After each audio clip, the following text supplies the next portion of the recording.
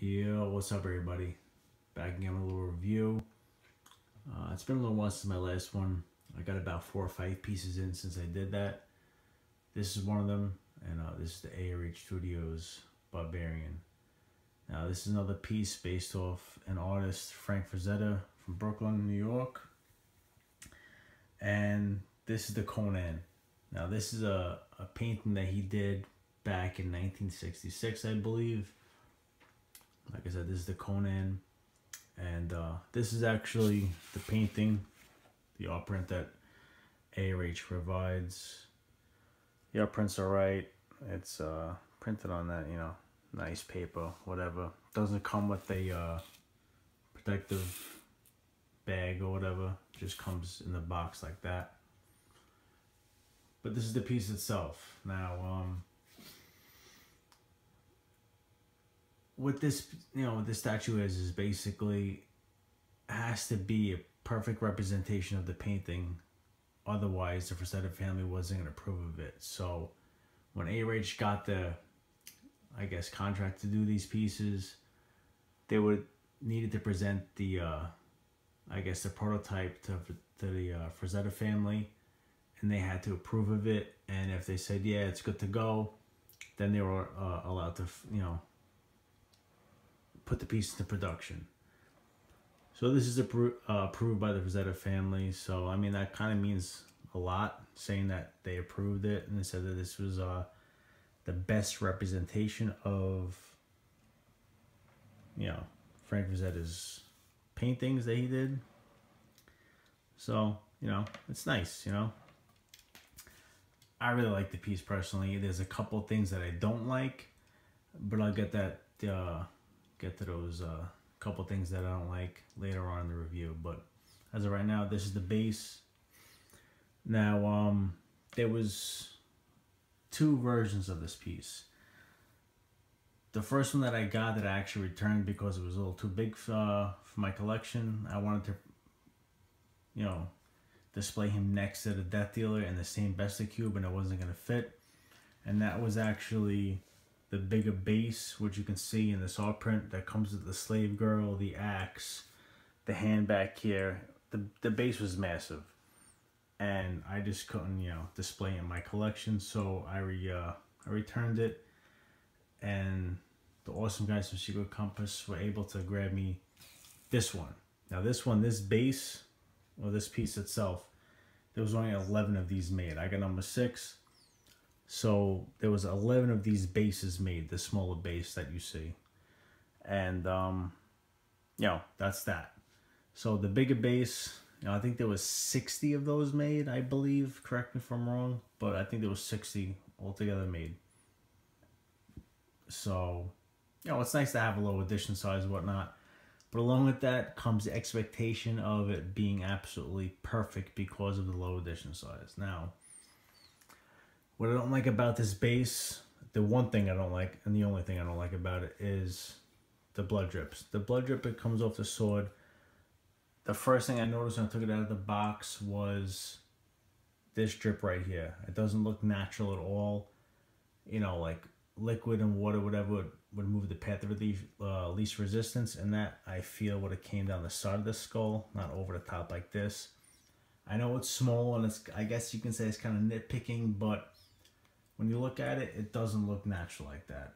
That's just me, but other than that, I mean, the rest of the base looks perfect, The skulls, the sculpt on them, the paint job on them, everything's really well done.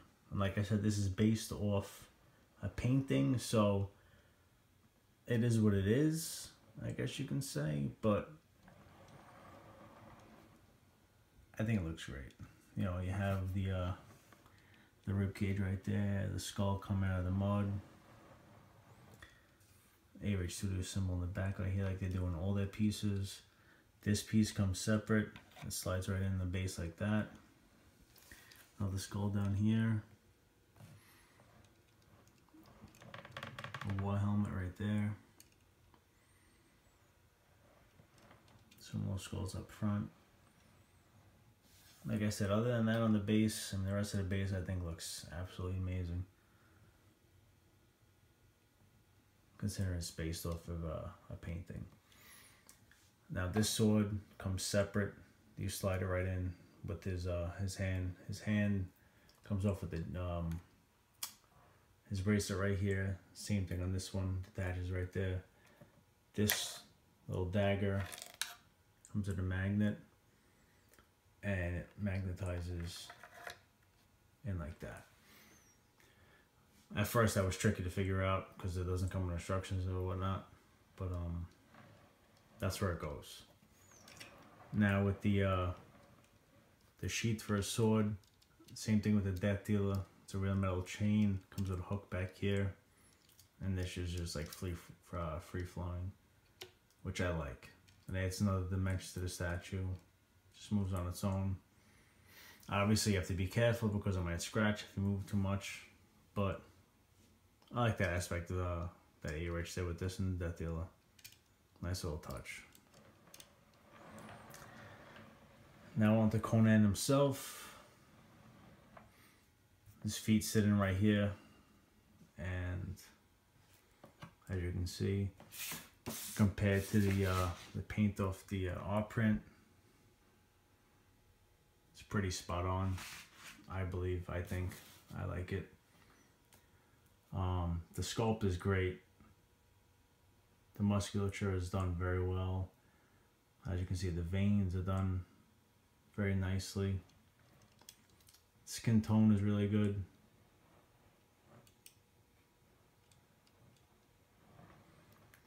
And you have all those little scars on them. You can see the job they did on the hair, very well done.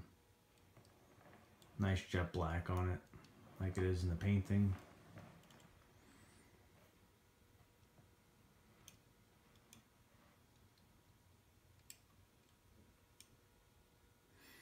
And you have his necklace right there, the little skull and the medallions.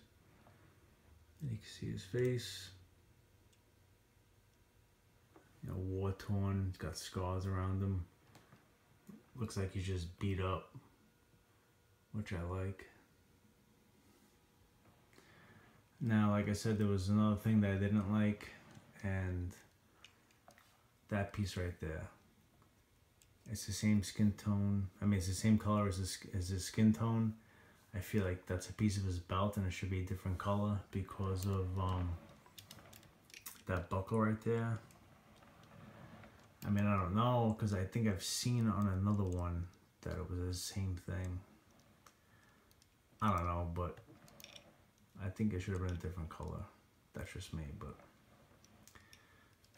here's the rest of his belt right here, which is done perfect, you know?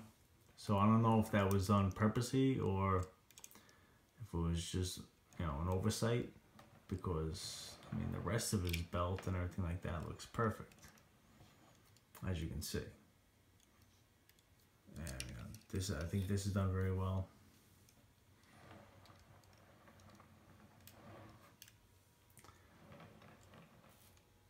I mean, but this is it. I mean, this is the statue. This is ARH Conan, Frank Frazetta line, number 6 out of 11.